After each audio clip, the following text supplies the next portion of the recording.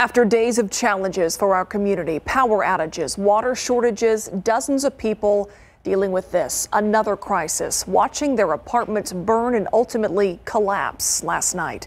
At least 50 people were displaced.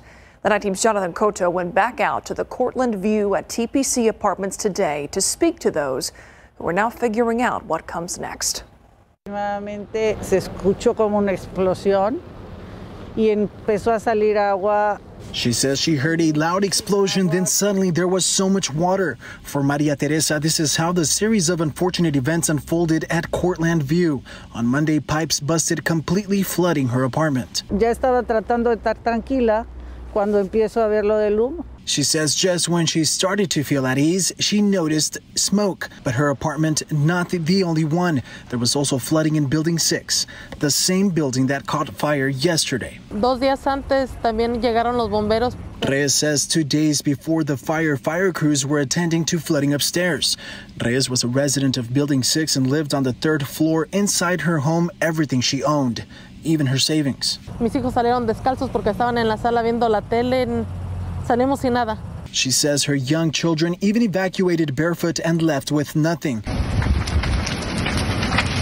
Reyes saw the flames destroy everything she worked hard for. Estábamos todos tristes, llegar en la mañana y mirar para arriba donde estaba nuestra casa y no tener nada. Mal, muy mal.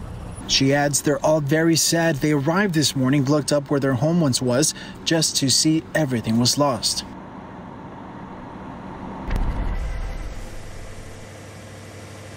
A fire lieutenant with Bear Bulverde says these apartments are known for having electrical problems. He says they are here often. They were here yesterday morning.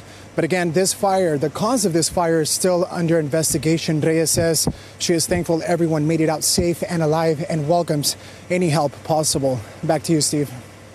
Your thoughts and prayers certainly with those people. Thank you, Jonathan. Now, if you'd like to help those who were displaced by the fire, you can head to Pure Posh Salon, located in the village at Stone Oak. A donation drive happening there between 10 a.m. and 4 p.m. tomorrow.